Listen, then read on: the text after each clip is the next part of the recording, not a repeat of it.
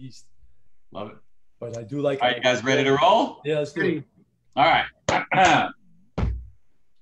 Good evening, everybody. It is Tuesday night, and therefore it is Tuesday Night Live with Pyro Destiny. Rick and Brett here, along with a supremely honored guest, someone that we've known and loved and shared with and shared seminars with and shared stages with and learned from over many, many years. The author of Synchronicity, Dr. Ken Harris. Ken, first of all, we haven't seen you in a while. We speak, but you're looking fantastic. It's great to see you, buddy. Well, it's great to be here, and I feel honored and privileged that I'm going to have this opportunity to address your tribe. So, Ken, you know, what a lot of people don't know about you, you know, the people that do know you know you. A lot of people may not know you, especially our tribe members, and you're going to be speaking for our group in less than a month from now, so it's going to be awesome. One of the things we look up to you about is you were a practicing chiropractor for, you said, 45 years, a very holistic approach. And you're a very spiritual man. And now you come with this book. You've written a book called Synchronicity. And so that's kind of the topic for tonight. And it's also the topic of what you're going to be speaking about to our group. Can you just kind of start off with how you got to this point, what inspired you to write this book without giving too much away, obviously. I've both Rick and I just received a personal signed copy from you, so thank you. But how did you get to writing this book? What does synchronicity mean, right? And what can people learn from it? Well, I was told to write the book. To be very honest with you, I kept having these meaningful coincidences. That's in the briefest terms, that's what a synchronicity is. When two things happen, they intersect in time and space, and you start connecting the dots of the relationship between event A and event B. So I kept having sequential synchronicities, one after another. And I resisted writing the book initially because I said, so I met all these famous people. I wound up working for Chopra. I took care of Wayne Dyer, blah, blah, blah, blah. Who cares? That's my story. And then I heard the voice say, hey, dummy, it ain't about you. Write the book to remind people they're having them themselves, and they're not walking alone here on this planet. There is guidance being offered to you and them continuously, but you need to stay aware, awake, and alert. So the reason I wrote the book was to remind people of their own and give them a roadmap. In the book, it's two sections. There's stories, but the second half of the book gives them the 7, 6, 5, 4 principles of synchronicity, how they can manifest more of them in their life, because they can be done deliberately. And why is that so important, do you think? Well, I think people need to know that they're in control of their destiny. We're not flotsam and jetsam just being pushed from pillar to post. They can actively participate in manifesting anything they want in their life if they know how to apply the laws. It's a law. Synchronicity is a law. And it's ubiquitous, by the way. It's happening to people all the time, everywhere, but they're not aware of it. So the book gives them that. And so they think it's like things are just happening for no apparent reason, total chaos to the universe. And what you're saying, what we all believe, and I know, and I don't want to speak for Rick, but that the world is organized, everything happens for a reason, things happen to us, I believe, to kind of help us get to the next stage in our life and so forth, especially when you look back on your life. But before Rick jumps in, there was one thing that came up. The author, and I thought this was interesting, I was having a conversation with my wife about the book, because she goes, well, what's that? And I showed her the book, and she goes, well, let me read it. And she's a voracious reader, and she read the whole thing over the weekend, of course. It's an easy read. Right, exactly. So we started having a conversation, and she brought up to me that there was an article by Malcolm Gladwell where he talks about how the choices that we make lead to certain events in our life. Like if you had left 1 minute later, then such and such event wouldn't have happened. Or if you did leave and this would have happened. And so the choices that we make could lead to these different things. And you could go back farther and farther and farther, or further and further. And it's like, you know, it's weird, but you know what I'm trying to say? Exactly. It's like Hansel and Gretel. You know, they found their way home by picking up the breadcrumbs. They connect the dots. Right. You said something very significant. Life is intelligent. Life can be trusted. It's not haphazard. I said, the last thing I say in my book, when you come to the end of your life and you reflect back, you're going to come to realize one thing: it was never random. Things happen in sequence for a very specific reason. So we're not mathematical or probability and statistics. No way, Jose. Some of the things that happened to me and happened to some of the people listening could never have been predicted mathematically. People who are skeptics around synchronicity say, well, that's just chance. If you do it enough time, that's going to happen. No way, Jose. You could live 10 you're years. saying you can deliberately manifest synchronicities. You can. I would think by starting your mind and listening to the wee voice inside, your hunches, your intuitions, whatever it is, listening and following those types of things. I know this for some people, this might sound a little airy-fairy. However, as we evolve as a species, I think more and more people are getting into meditation, quieting the mind, where I think it's becoming more acceptable now, and even the scientific community as well. And I think that as you kind of quiet the mind, I think those thought flashes that BJ talked about and other people before him, of course, these things come into play. And if by listening to your intuition, you're saying that you have a formula in the book that you can begin to develop and create these synchronicities that can have a pretty cool outcome. I would think, right? Neuroscience supports the belief or the understanding that you can deliberately create synchronicity through strong intention, thought, and strong emotion linked to the thought. Every thought you have is electrical in nature in the brain. We know this in neuros, we can measure it. And every emotion, elevated emotion, you neuralink to that thought creates a magnetic field, which can be measured. So you actually create an electromagnetic arc, which acts like a Wi-Fi, which goes into the field of infinite possibilities and draws all the people, places, and circumstance to manifest. So I have two different thoughts. Number one, the thing that just popped into my head was, and I remember hearing this from stage, and we've all in practice experienced it a million times, is you're cleaning out the old files. And as soon as you hear a name or you see a name and that vision pops in your head, you haven't heard from them in 9 years, and all of a sudden the phone rings.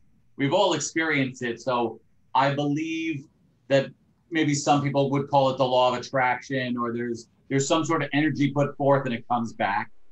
My question is, I believe that most people are just not aware enough to stop and utilize those synchronicities in their lives by creating those relationships on a deep enough level to ask themselves, why is this person in my life? Treat it like a casual encounter and therefore miss the opportunities. Is there a way for them to get more clear and get more aware so they don't miss the opportunities? Well, I think you hit it on the head. We've all had the experience. Anyone who's been in practice for 10, 20, 30, or 40 or more years knows that the best recall system is just going through index cards. And invariably, we've all had this. Before we send them out, 4, 5, 6 patients sometimes just walk in, never mind call. And then I always handed them the card. I said, I was going to send this to you, but I'm glad you got the message sooner than later. But those are usually the patients I had positive relationships with. I had an emotional attachment in some way, or them to me. It wasn't just every patient that happened to. There had to be some kind of emotional connection with that particular name, or a memory that came up when you read the name. So I don't think it would happen if you read, your entire patient base. They're all going to show up. Picture, right? It's a vision of some sort. It's a vision, and it's a feeling too. But practice tip number one, if we could relate it back to practice, and John DeMartini talked about this all the time, is if you every week, assuming you have your staff meeting on Mondays like everyone should, and you pulled out several of your inactive files of those people that you have, like you said, you have a relationship with, maybe they were a good patient, they just fell out of care. Maybe if you went over a bunch of them each week and just said the name, why they were coming in, when they were the last time they were here, and whatever other pertinent information, and just reviewed that file for a minute or so, and you did a bunch of those each week, you'd be surprised. That's an inactive recall. Just doing that, utilizing synchronicity. And it doesn't cost you anything. And it doesn't cost you anything. And let me tell you, it works as we do it.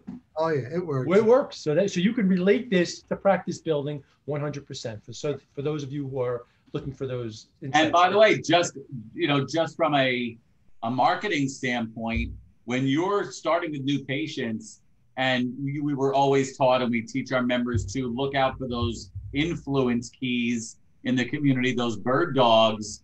You know, like you said, you've seen hundreds of thousands of adjustments over your years, and you know, just sort of let it fade away. Of, you know, I treated enough. You just stop seeing new ones after X amount of years, just to be able to focus on these people that you had love and a relationship with. But when you start to see these patients as having a connection to, and to the bigger community that you're trying to serve, practices explode. You've had, I mean, we've all had one patient that's referred us 20, 30, 40, 50 new ones, you know, because we saw them on a different level, we connected on a different level. Absolutely true. Every word you said is 100% true, Rick. Yes, I would have to say ditto, ditto. Listen to Rick, he's right on. So from your experience with practice for 45 years and your understanding of all of these laws of the universe, did you learn this stuff early on in career and then utilized it? Or do you find that you were sort of a startup chiropractor like the rest of we all started, and then you just developed over time because of being in the time and space and experiences and learning? Well, I graduated, as we were sharing before we went online here, with a lot of spizzerinctum, BJ would call it. I really believe that chiropractic was the answer to all of man's problems, and that if every man, woman, and child wasn't adjusted, immediately planet Earth would spin out of orbit and the whole project would be aborted. So I came in with a great mission. I was mission driven. I had the mission of changing the world. I used to, as I told you, I would wear these t-shirts, chiropractic today. You don't see this anymore, for a better world tomorrow. So I was mission driven, but I didn't have the tools. I didn't have all the procedures that I needed. And interestingly enough, I got many of those from your dad, Rick, when I joined up with Marks and Management program back after about 8 years of practice. Now, I was successful, don't get me wrong, but I gave a lot of my services away for free at that time because money was never my issue. And I was doing great, but I knew I needed to go to another level so I could write a check and give a charity some money. So I took MMS to learn the not the why. I knew the why of what I was doing, but the how and the what. And that's what you guys provide for these young doctors: the what, the why, and the how. You have to have all three to be super successful. Just having the why is not enough. Just having the how is not enough. Just having the what is not enough. But all three together makes for a trifecta. You know, it's like a restaurant. They got great food, great service, and great ambiance. So you need all three. So what was your spiritual turning point when you went from, you know, this great chiropractor to, I don't want to use the word spiritual healer, but let's say we went from chiropractor to healer, and there's a fine line. There is a difference there. What was the turning point for you where you kind of like said, you know what, I'm going to be thought through versus just thinking, and I'm just going to kind of, where I connect with the patient. It's all about a heart connection, the love, resonating with them by vibrating at the same level, and then letting go, and it just kind of explodes from there. Well, for me, I was fortunate enough to have a great mentor. I've had several mentors, but the greatest mentor I have, I dedicate my book to. His name was Dr. William Bain, and he had the largest chiropractic, he didn't call it practice, service in the world. We saw over 3,000 patient visits a week. People would come by the busloads. Wow. And I went up and observed Dr. Bill in practice, and I saw his love and concern for people way beyond their symptoms. I guess you knew Ernie Landy too. Ernie Landy was one of Ernie Landy was not far from me. He was mentored by Bill as well, and Ernie had the same attitude of total service. How can I help you? Not what's in it for me. What can I do to make you happy? By the way, Dick Versendahl had that too. Yeah. He was another mentor of mine later on in life. Yeah. So, you know, I was blessed to be mentored by some really fine examples of human beings. They weren't just chiropractors. They were just beautiful souls. You know, I think about that too from a non-chiropractic standpoint, you know, especially these days, if it all became more about service of what can I do for you, you know, I think this whole situation of where we find ourselves in the world is different. Yeah, I think if you come from the place of, I'm here to serve, what can I do to help you? I don't think you're going to have any problem building the practice. I think the patients will get that innately, and they'll bring you others. They'll bring other people who want to share what you're giving, and they can smell it. A patient can smell where you're coming from. If you got the dollar signs in your eyeballs and you're thinking how much I'm going to make on this case, they're going to feel that too. So you got to be clear in your own heart. What can I do? And listen, I took care of a lot of pro bono in my lifetime too. But I came to a point where it had to be balanced. I couldn't just give it away. I needed to be recompensed. And there's nothing wrong with having recompensation for the services rendered. And my attitude at the other end of my life career was, you couldn't pay me enough. I mean, what I did for you was priceless. But I did ask for money. I didn't give it away. So, but service is the key. If you want to know the magic bullet to be successful in practice, come from a place of service. So what would you give advice to a chiropractor who, we're coming out of this pandemic, seems to be getting better. I think practices are definitely starting to come around. People are breaking records right now. But what advice would you give to a practitioner, not necessarily a new one, but just someone who might be stuck in practice? They're trying everything, they're doing everything, and they're getting more aggravated, and they're just stuck. They've plateaued. Coming from your point of view, what advice would you give to them? Well, I think everybody should learn some form of meditation and listen to their own internal guidance system. There's no one size fits all. There's no one magic bullet that's going to turn people around. But if you're stuck and you're frustrated, you're coming from ego. You're coming from an egoic and not a spiritual consciousness. And sometimes people need to take a vacation. They're stuck. Right. Get out of the office, do something else, and spend time in nature. Nature, I have found, is very renewal. It's revivification. It revitalizes me personally, because when you connect with the natural world, there's so much energy or prana there that you'll come back and you'll feel refreshed. And you got to have a full cup to pour some water in somebody else's cup.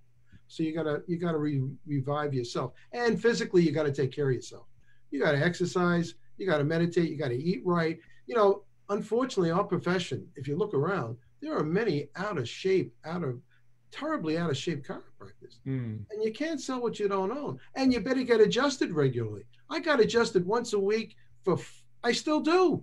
Right. You got to take, I mean, chiropractors, I said, when's the last time you got an adjustment? They said, oh, about 6 years ago. And I look at them and I say, what, are you kidding me? How can I offer that to my patients? How can I ask them to come on maintenance or preventative care if I'm not doing it myself? So you can't sell what you don't own. So you better be doing the due diligence for yourself. Go back to the meditation for a moment. One thing that I learned from Wayne Dyer, he said, he who sits in the middle knows. And always as you quiet the mind down, then you can start to hear what you need to learn and what you need to hear to kind of move forward. But from your point of view, talk a little bit more about how important meditation is to one's life.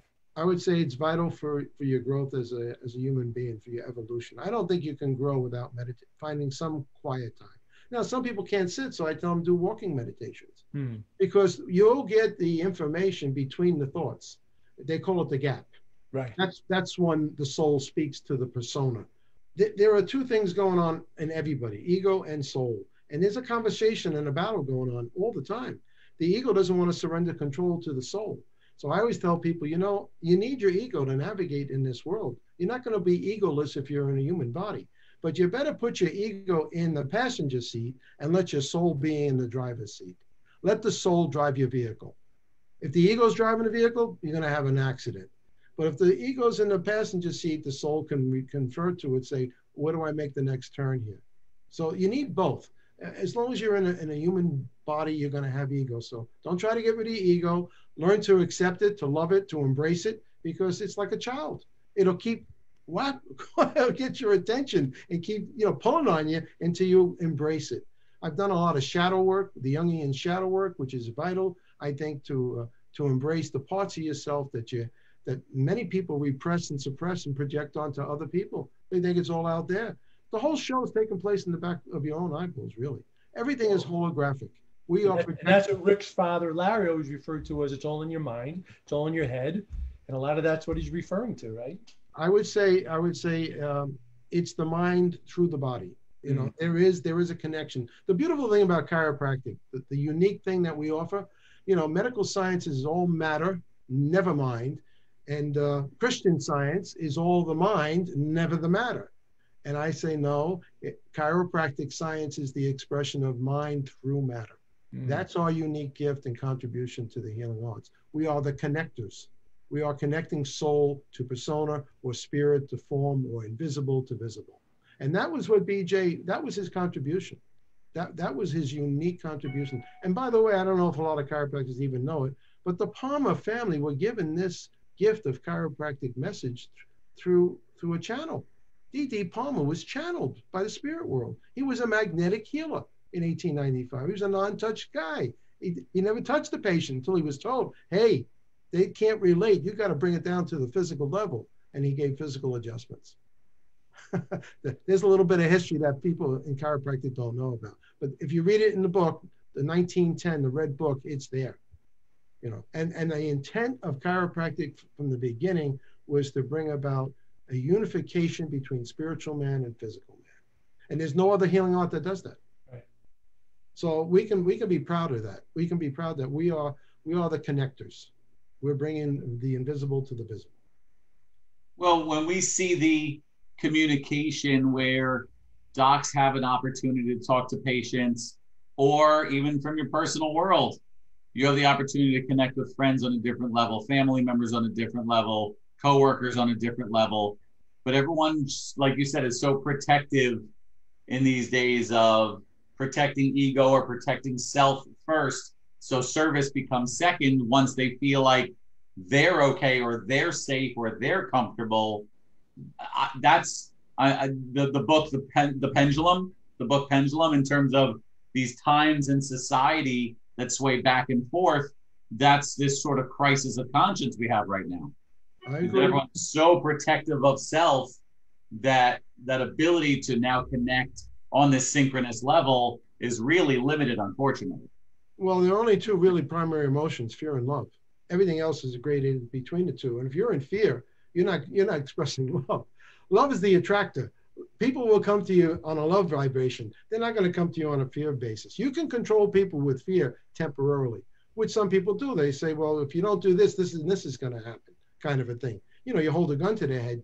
But I would suggest never scare a patient. You know, never scare a patient. Right. You give them options, let them choose. You'll say, I have relief care, I have corrective care, I have lifetime wellness care. Explain what it is to them and let them choose. Takes all the stress off of you. And rather than you trying to talk them into lifetime, I made the mistake in the beginning. Everyone who came in, I wanted them to be coming for the rest of their life. I say, by the way, we're going to be getting care. You're going to have to come here the rest of your life. And they're looking at me like, hey, doc, I don't even know if you can help me. And now you want to tell me I have to come the rest of my life? No, you gotta do it you gotta spoon feed them. You know, let them see that you can help them. And we may not want to admit this, but most people come because they have a condition. Very few people in my 45 years came in and said, you know, I came here because I want to stay well. No, occasionally I got one or two like that, but most people came with a complaint.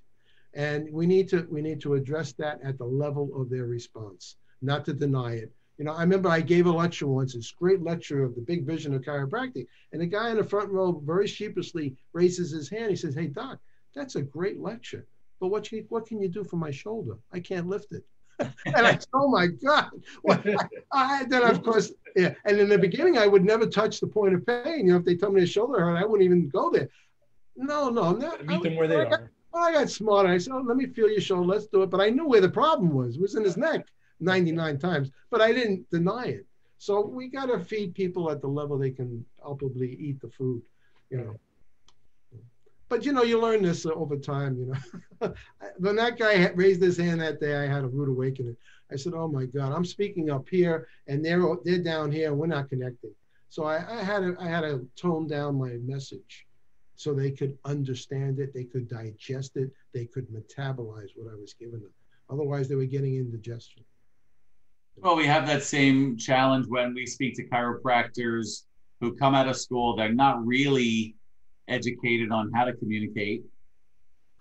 And they start going in with these, 40-minute, dialogues about x-ray findings. That's not where our report of findings is. The report of findings is a conversation. It's not a lecture. If you're not turning anyone into a radiologist in a 25-minute report of findings, and that's not what they care about anyway. So like you said, if you can meet someone where they are, find the common ground between the two of you. So that's where I think synchronicity has these sort of two different ways. One is people come to your life, and how do you connect on a deeper level? So it's not just a haphazard meeting or a surface kind of connection. And then the ones where you're really starting to manifest the right people at the right place at the right time, because, as Brett and I have taught a zillion people, do you have goals? Do you know your value systems? Do you know your vision? Do you know your personal purpose? So if you are really clear, and I know Brett and I, we know our personal purpose statement by heart. We have our vision, mission, and it's all crystal clear. And once you have that clarity, and now you learn the ability to manifest the people at the right time with the right skill set to be able to help you up your journey up the mountaintop, that's when you're using synchronicity. Right. When your vision is clear, when you have clarity of mission, and you declare that to the universal consciousness, it conspires to send the right people, circumstances, timing, and events to you. You don't have to go out chasing them. It will all come to you. And I think that's the experience that a lot of people learn over time. It's about manifestation. And when you said before how important, quieting the mind and doing these,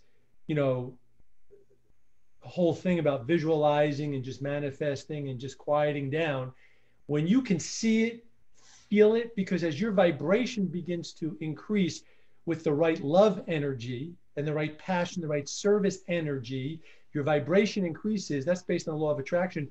Then you attract people, places, and circumstances who are vibrating at the same frequency. So if love is the highest frequency, right, and you're constantly in that mindset and quieting the mind to allow that vibration to increase to that level, that's when the attraction is strongest. And that's when you start to attract the right people, because it can go the opposite. When you're in fear and anger, right, you're going to attract people that fit that vibration, and people don't even understand that. So to me, that's also a part of the synchronicity, right? Because it's attracting those things in. But I think that if people really want to manifest at a higher level without do all the time, but just rather sitting and being and getting to that love and healing vibration, that's why I think, quieting the mind is so important to me. You can do less and accomplish a lot more. Right. And that's what that means. I agree with everything you said. Love is the primal tone. Yep. But that means one has to learn to love oneself. Yep. And embrace all the light, the dark, the shadow, the good, the bad, and the ugly that we all carry. We all have that. And when you can be in love with yourself, and I don't mean this narcissistically, but really let your soul embrace your persona totally as it is, that's attractive. People will smell you, they will find you.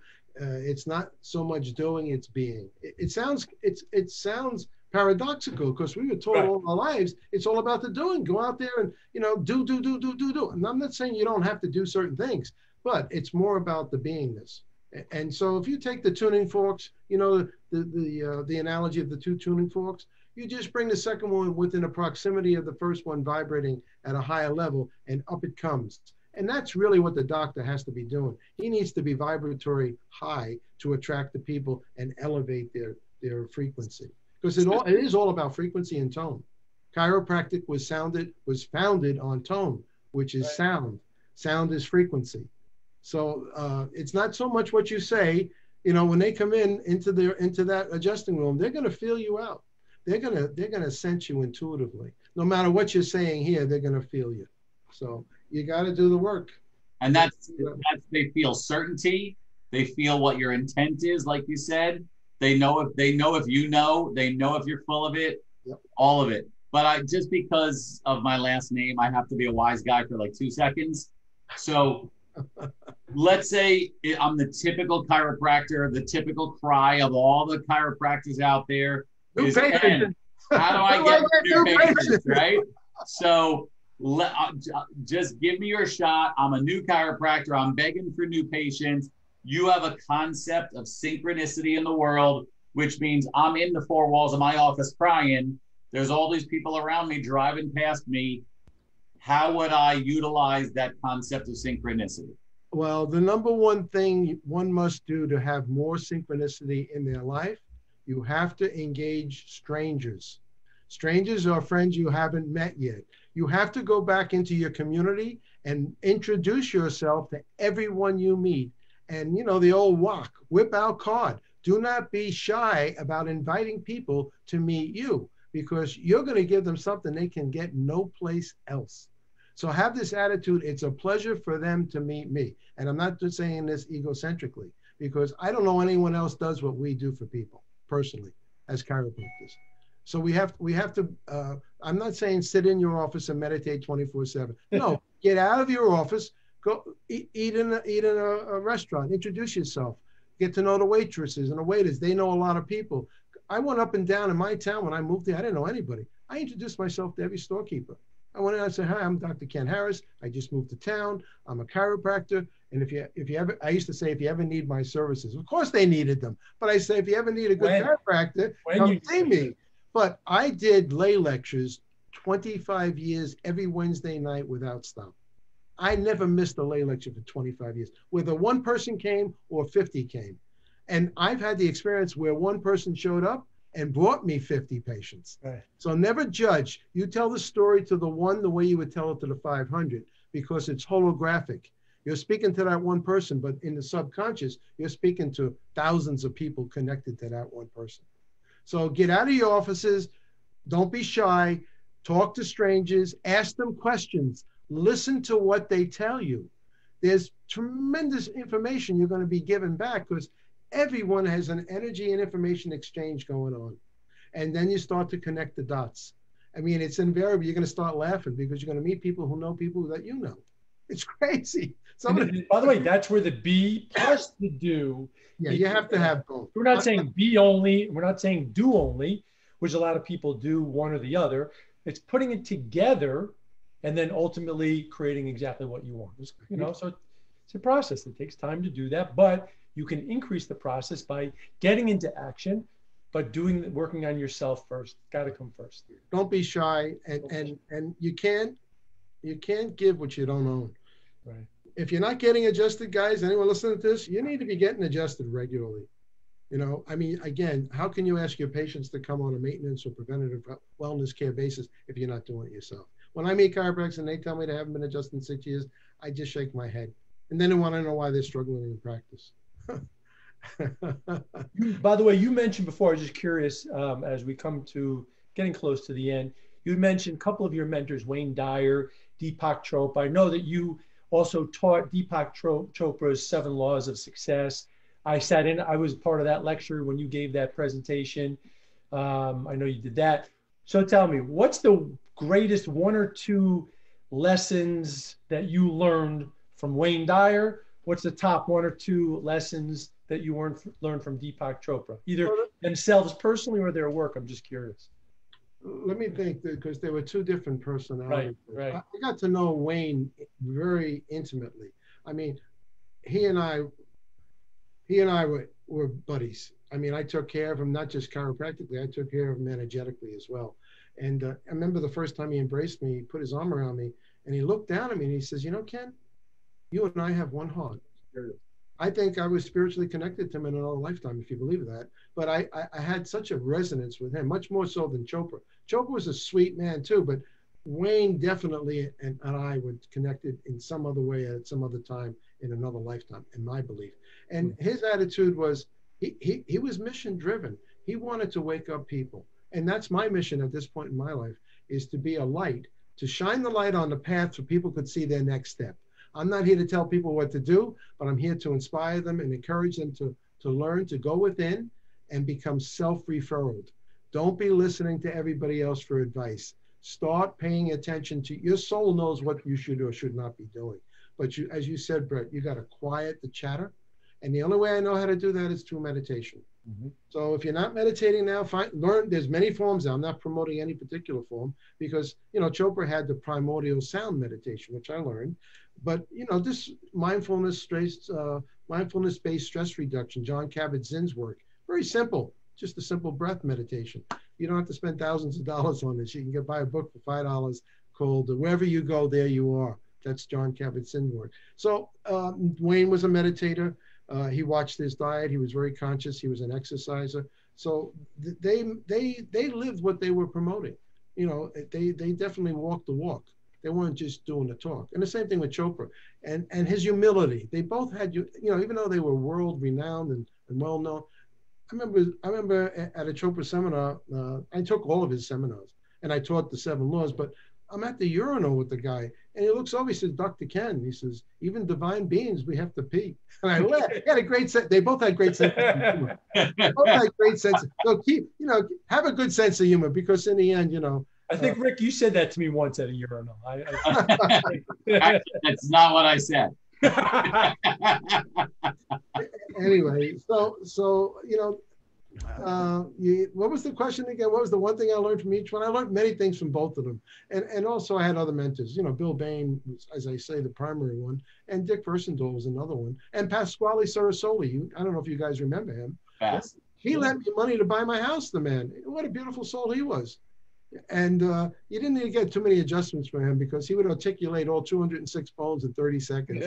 Maybe you don't. I wouldn't go 3 times a week to him. Maybe once every other year, because you'd walk out. You talk about tone and vibration. I mean, you knew something special had just taken place when he adjusted you. And it's all about presence. You know, the thing about chiropractic, we fight over techniques. I don't care what technique you're using. They're all valid. They all get results. Every technique gets successes. Every technique has some failures. But own your technique. Whatever, as Rick would say, have certainty about what you're doing. And don't be looking left and right, and don't be looking for the magic bullet, because there ain't none, guys. I would say if there is a magic anything, it's love. Treat the people as if you're treating yourself. When someone's on my table, you know what I'm thinking? I'm adjusting myself. I have the same intention and love for that person that I would do for myself, because I think that's how it works holographically. You know, as you adjust them, you're really adjusting you. Pat used to say that. When you adjust the patient, you're getting the adjustment. So that's a whole other thing. I don't want to get off the topic, but we can go into quantum entanglement. We can go into quantum physics, but metaphysics is now rapidly approaching and embracing metaphysics. And chiropractic is physical and metaphysical. That's what I want the people listening to understand. It's both. It's not either or. We are the connectors, and we're the only ones I know that can do that. Well, and in our last minute, I guess the question we always ask is, if you had the ear of the profession, what would you want chiropractors to know or change or reconsider to be able to make the impact we know we can make? I would ask them to stop fighting with each other. That's what I would ask. There's so much division. There's so much rancor in our profession. There's so much ego in the various sub-factions of our profession. And if we're going to unify the world and change the world, we better clean up our act as a family. And, you know, years ago, I have to admit, I was so imbued with chiropractic, I was not always loving of other chiropractors and how they practiced. And I was judgmental and very critical. Well, as one matures, one begins to realize everyone is expressing their art through their form. And we're not here to judge how another doctor adjusts, or whether he uses an ultrasound or a diathermy. Who cares? Is he there and with the intention of helping people? And I think the problem that we've never grown because we've had so much infighting within our own profession. I started the Sage Wisdom of the Chiropractic Council. We have 1,200 members now. And the intent of that was not to go into politics, but to go into the principles of what we do and why we do it. And now we have, you know, we're getting a lot of great dialogue from every facet of our profession. And we're a clearinghouse. We're an umbrella now. We're welcoming everybody's point of view without judging. You know, you got the schools that are all split up. Even the vitalistic schools don't like each other. We're thinking of getting the presidents in a powwow and put them in a teepee with some Native American elders and do some real hard work. Because we're never going to grow as a profession until we clean up our own house. We're a house divided. That's the sad part. Here I am 45 years later saying the same thing. Well, I want the listeners to understand that there's an opportunity, which is to go deeper with your work. We have our virtual seminar coming up for Chiro Destiny. October 2nd and 3rd, and we are inviting guests to come for such a nominal fee for their entire staff, where you're going to speak for 2 hours. We have other classes. We have CA breakout classes with just a lot of the be, the do in order to have the have, where you have to have some of the concepts of synchronicity to figure out what it is that you want, to get clarity on your vision, to get clarity on your purpose. I think that's a great opportunity. I know Kimberly's going to put the link up. It's chirodestiny.com/seminars. So you can learn more about Ken. We recommend that you get his book. We recommend that you start to quiet the mind. We recommend that you start to think about people as people and not about spines. About I love what you said. These are souls that happen to have a spine, not the other way around. We're in the people business. We're not in the. We're in the soul shifting business. I love it. I like it. One more thing. Yeah, in terms of what we're all about and why we brought Ken on and why he's going to be speaking at our seminar next month is because as a coaching program, Chiro Destiny Coaching Pro, we look at ourselves as a holistic approach. Again, almost like you look at a patient. Meet the patient where they are. We meet you where you are. And we do an evaluation as to why you're stuck, where's your mind at, what's going on. But we also break down all of your procedures and systems and your financials and everything. So that's a part of what we do. But I think a part of also what we do that a lot of people don't do is we look at the headspace as part of it too. So we want you to become masters at procedures and systems, the philosophy, the marketing, all that is absolutely essential and important. And then what we do is we start digging deeper into the 6 inches between your ears and find out where you're really coming from. Where are the fears? What are the stuck points? Because that, as all the experience and all the chiropractors we've coached over the years, that's the difference between good and great. You were talking about gaps before. One of the things that we look to do is to bridge the gaps. Not like in London where they say mind the gap. We actually help you bridge the gap, like all those gaps going in. So I think if you look at it as a holistic approach, the be, the do, the have, procedure, systems, marketing, philosophy, and then you couple that with what's going on in here, because that's the difference that makes the difference, right? We help you to get clear about what is your purpose, what is your vision, what is your mission, and when you're super clear about that and you become more confident and more certain as a human being, as a practitioner, then you can begin to create more of these synchronicities in your life. You can manifest the practice of your dreams much faster and help a lot more people doing it. And you're going to be a lot happier, and it's more fun to build a bigger practice. And to me, that's what separates what we do from a lot of other people. And a lot of other people, they do great things. I'm not taking away from them. I'm saying how we're different. But that's why we wanted to bring Dr. Ken Harris on tonight. We really, really appreciate you being here. And for those that kind of vibed with that or want to learn more about it, please come to our seminar that Rick mentioned before. It's going to be fantastic. It's part of what we're going to be teaching and going much deeper, how to create the 7, 6, 5, 4, 3, 2, 1 synchronicity. If I said that correctly, blast off. So we got a lot of cool stuff coming up. So in virtual. So, again, this is the first time we've ever taught virtually. We've been doing seminars for, decades already.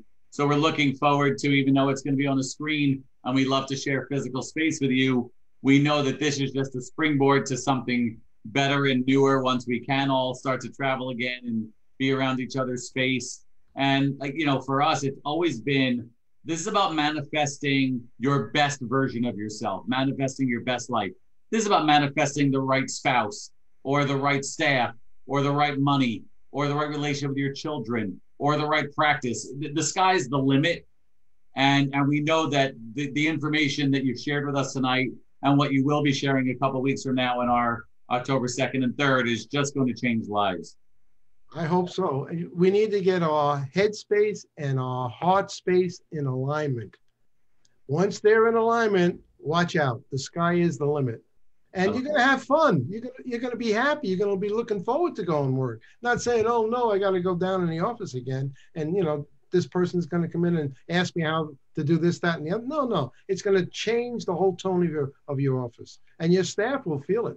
Your staff will start to want to support your mission. But the work is internal. get clarity on your mission. And you need, as Brett said, you need it all. Procedures, you need all three: the why, the what, and the how. They're all necessary, just like to be healthy. Thank you again for staying up late with us, everybody, and Ken. And we'll look forward to seeing you every Tuesday night for Tuesday Night Live with Chiro Destiny. Ken, you're a treasure. You're a gift. You're awesome. And we just can't wait to spend more time with you. We'll see you in a couple of weeks. You sure will. I'll be bright-eyed and bushy-tailed. I know you will. We appreciate everybody. Have a great night. We'll see you next week. Thanks, everybody. Get some rest. Meditate tomorrow morning.